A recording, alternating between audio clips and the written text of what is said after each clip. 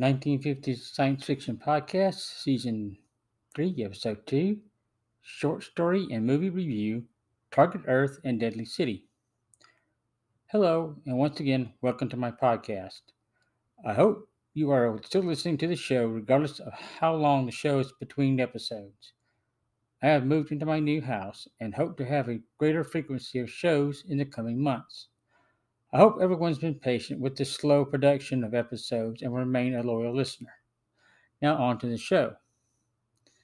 Today's topic will be a double review, both a short story and movie based upon the short story. The story is titled Deadly City by Ivor Jorgensen, aka Paul W. Freeman. The story is a science fiction short story first published in If magazine in the March 1953 issue. Target Earth was a 1954 science fiction B movie based upon Deadly City and produced by Herman Cohen. Both the movie and short story have their similarities and differences. I will discuss how both are alike and how they are different.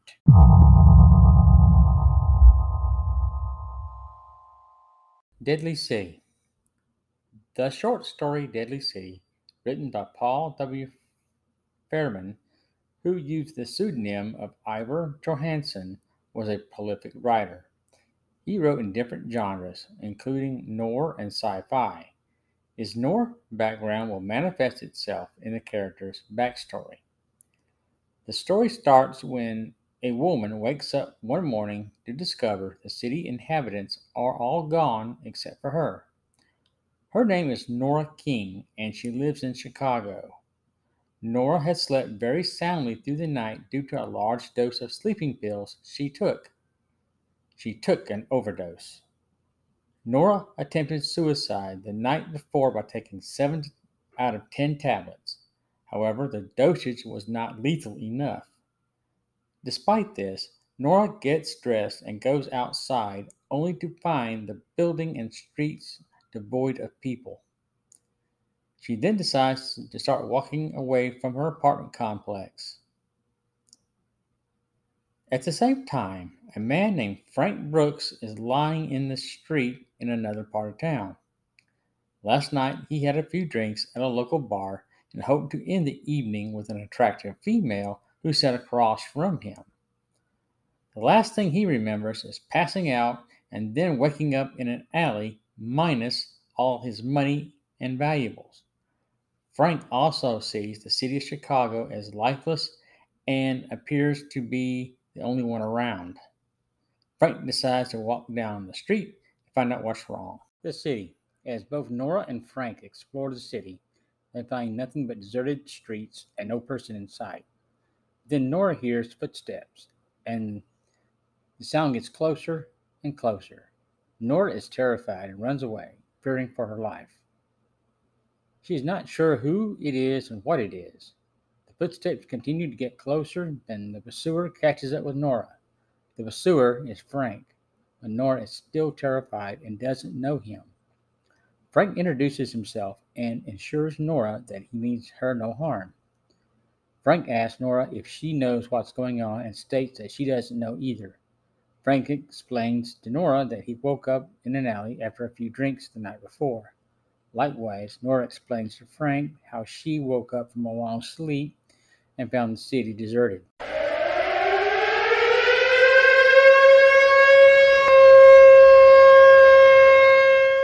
Another couple. Frank and Nora look at their situation and decide to keep going. Frank believed the city was evacuated by the military for some reason, while Nora suggests the Russians used a bomb on the city. It was not uncommon for mass evacuation of city populations or civil defenses during the 50s. The couple continues to explore the deserted city and decide to find a hotel. They do find a hotel, however, another couple is hiding there, both a man and a woman. The man tells Frank to come on in and join them. Frank and Nora walk into a restaurant where they see a man eating food with another woman. The man introduces himself as Jim Wilson and his companion's name is Mina. Jim explains how he was arrested for assaulting a man accused of cheating at cards. while in a holding cell. Everyone was evacuated while he hid. Later, he finds Mina, and she agrees to accompany him wherever he goes. She is a cleaning lady from an apartment complex not far from the restaurant. She was at a local bar waiting for her paycheck just before the evacuation. The killer. There's another person inside the city hiding as well. He avoided evacuation by choice. The young man is from a wealthy and well-educated, well-connected family, but seems that he has some mental health issues. The young man sits in the back seat of a limousine and is about to be evacuated. Before the driver can start the car, he is struck in the head and killed by the passenger. The killer takes the body of the chauffeur and stages it in the garage. How he positions the dead body suggests the young man is a serial killer, at a time when the behavior was known but not defined as such. The killer then drives the car into the city but sees a roadblock ahead and stops. He leaves the automobile and hides in the nearby woods while the military searches the car. Attacked. After dinner, both couples retire to the hotel room of their choice. Frank and Nora check into a room while Jim and Mina stay at a nearby room. Nora tells Jim that she doesn't want to be alone and stays in the room with her. They both hear a strange noise coming from outside the hotel. The window had been left open, so the sound was somewhere in the distance. They both had heard it before while outside wandering around in the city. Frank seems to think it could be a signal of some kind. Frank says goodnight to Jim Wilson while Nora is in the shower. Frank hears footsteps in the corridor, and before he realizes it, someone puts their hands on the room door to prevent closing it. Frank struggles with the door for a few moments, but can push the door against the frame, with the person knuckles between the frame and the door. Frank lets go of the door, and the would-be attacker leaves in a hurry. In the morning, Frank ventures out into the hallway to find signs of the attacker. He follows a trail of blood down the stairs and into the lobby. He finds the trail stops at the hotel pharmacy. Frank sees where the attacker helped himself to bandages and other supplies. It seemed like he was badly hurt from the door pressed against his hand. Frank leaves the hotel while the others slept. He goes out into the street and hears only silence. He makes his way through the streets and finds the building of one of the local newspapers. Once inside, he looks for a report of the evacuation of the city. He does find various reports of the situation and collects the hard copies, and then goes back to the hotel. Once he is back at the hotel, he meets with Jim Wilson along with the two women to discuss what he found. The reports explain how the military is reacting to an alien invasion that hasn't been experienced before. One of the fastest urban evacuations ever conducted occurred while they were left behind. Frank explains to Jim the importance of finding a way to join the rest of the evacuees located south of the city. Frank wants to leave the city as soon as possible. However, Jim is more comfortable staying in the city. He wants to take advantage of everything the city has to offer, such as free food, a free place to stay, and just about everything else he could want. While they are discussing the current situation, they hear the roar of military jet fighters outside the city. To their astonishment, the jet fighters are destroyed by the alien invaders. This prompts Frank to decide to leave the city now, and Jim Wilson decides to leave but changes his mind at the last moment. Frank believes that Jim is abusing Mina and an argument ensues, then a fight between Frank and Jim. Frank knocks Jim cold, however. Mina protests Frank's action and tells him that she was just fine being with him. The killer is back. When the fight is over between Frank and Jim, the killer walks through the door just after he heard the scuffle between Jim and Frank. He introduces himself as Leroy Davis and holds a revolver in his hand while he threatens the group. He is indeed the person who attacked Frank last night. This is proven because the killer is wearing a bandage on his wounded hand. Davis further explains that he was going to be driven out of the city but killed his driver and hid. He boasts about how he has killed before and how his father hired an excellent attorney to get him leniency in the court. A person is killed. The killer orders the group to go downstairs to the lobby, and they comply. However, they are all nervous and don't know what to expect. They do know they are in danger, and Frank tries to think of a plan while the killer taunts them. Mina panics and tells the killer to go ahead and do what he wants. At that point, he shoots and kills her. Before he can fire again, Wilson lunges toward him, grabs the gun with one hand, and the killer's throat with the other. Wilson strangles Davis to death. Wilson lets the body fall to the ground and then goes to Mina's face and covers it. In the meantime, Frank and Nora head outside to summon help. They had heard a military vehicle pass by after Mina's death. When they go outside, both of them hear that strange wailing noise that sounded last night.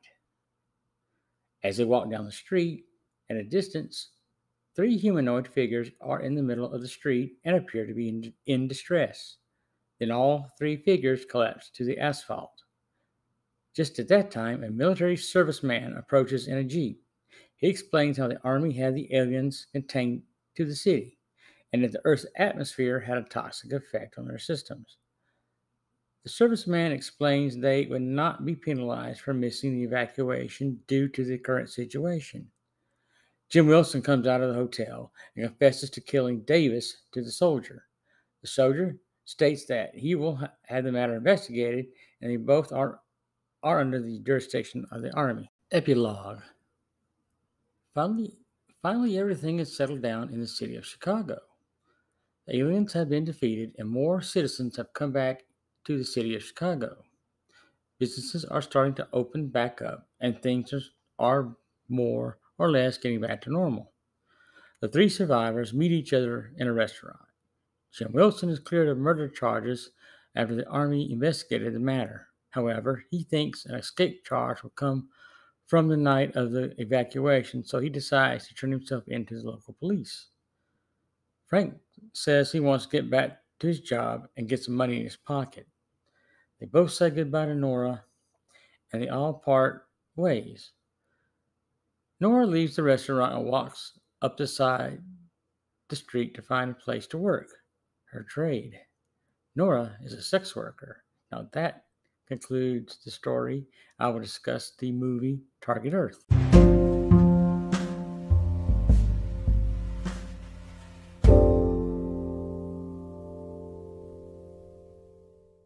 The movie Target Earth.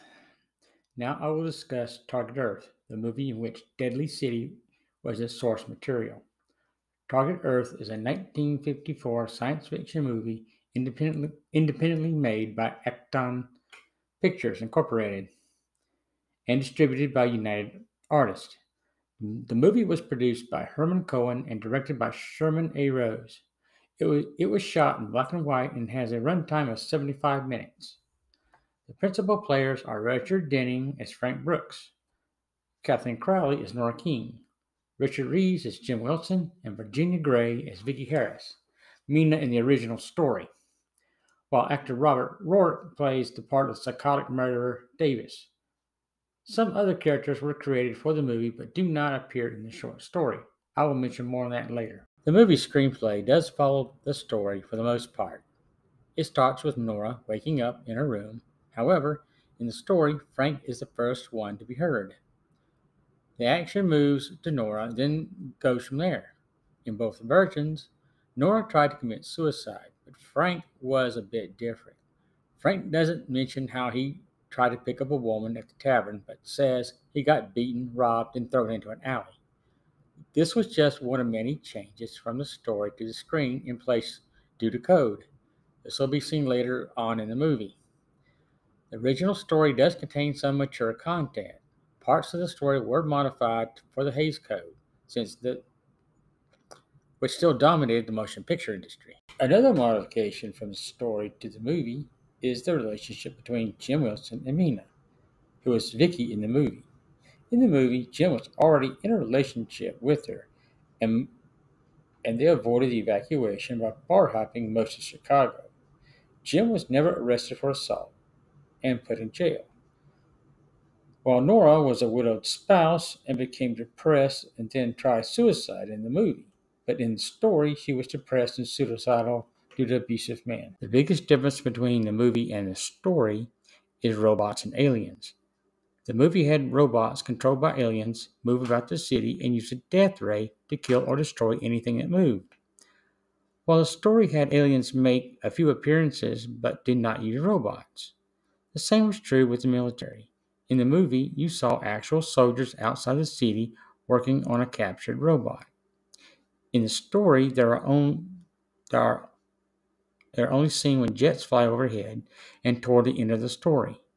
In the movie, the Army scientists discover a way to disable the robots, while the story states they died while exposed to Earth's environment. As well in the story and movie, the killer Davis is shown toward the last moments of the motion picture.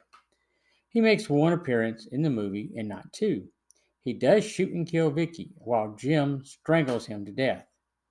At that point, a robot bursts through the window and all three head to the roof. Once on the roof, Jim Wilson tries to shoot the robot but is killed. One more difference between the story to the movie. Final thoughts.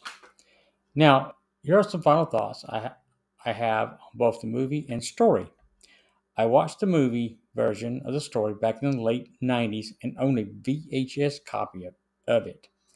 I bought it at a movie and record store at the mall not long after I finished college. The cover art on the box attracted me to purchase the movie, which I had never seen until then. I did enjoy watching this movie, but only thought of it as fair. Not quite as good as some of the other 50 sci-fi movies I've seen previously. It was very low budget, and the plot was a good story. It just seemed like it didn't have that charm the other movies had. Within the original short story that Target Earth is based on, Daly City, I only recently learned about it via blog post. I became interested in reading it and downloaded the story from the Internet Archive site. The story was an easy read and more in-depth on its characters than the movie. The author tends to look into human nature in a survival situation than elements of sci-fi. However, the sci-fi is there, and some mentions of flying saucers and aliens are contained in the dialogue.